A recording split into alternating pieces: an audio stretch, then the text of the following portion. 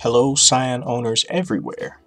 I know a lot of you are still waiting on the first season of your Scion TV videos, and I will deliver on that.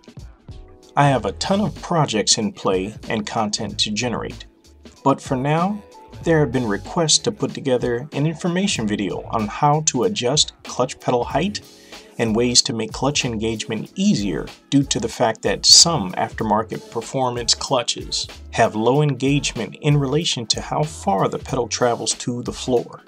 It's always good to ensure that there is no air in the clutch line.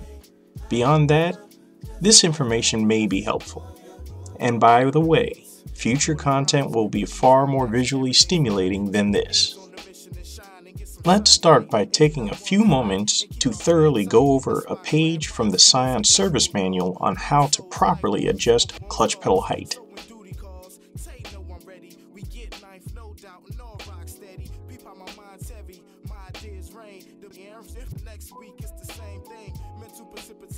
Without the weather reports or forecast to predict my thoughts, found guilty in the presence of courts, we the best out. That's why I walk the stage proud with my chest out.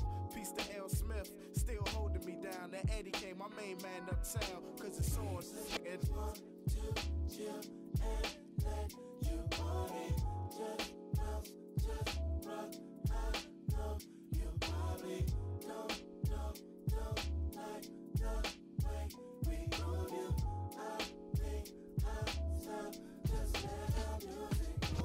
Here, you will see behind the pedal tension spring is a 12mm jam nut that connects the clutch pedal to the clutch master cylinder.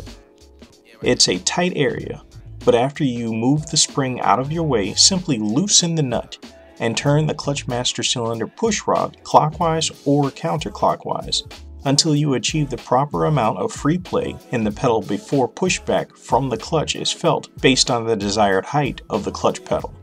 When complete, simply tighten the 12mm jam nut.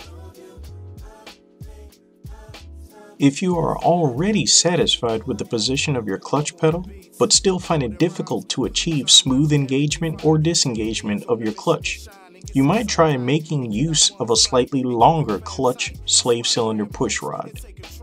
Some aftermarket OEM replacement clutch slave cylinders already come with a longer push rod. So if you feel your slave cylinder is failing, simply replace it.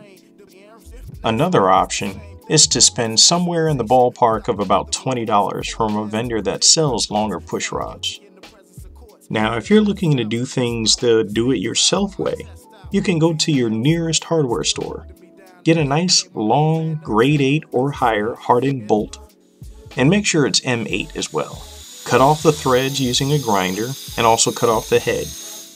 Make sure it's about the proper length, somewhere around between 1/8 to 1/4 inch longer than stock. Round off the ends and lubricate it well. Then simply slide it right back in place where the old push rod used to be. Now the clutch slave cylinder is ready for reinstallation.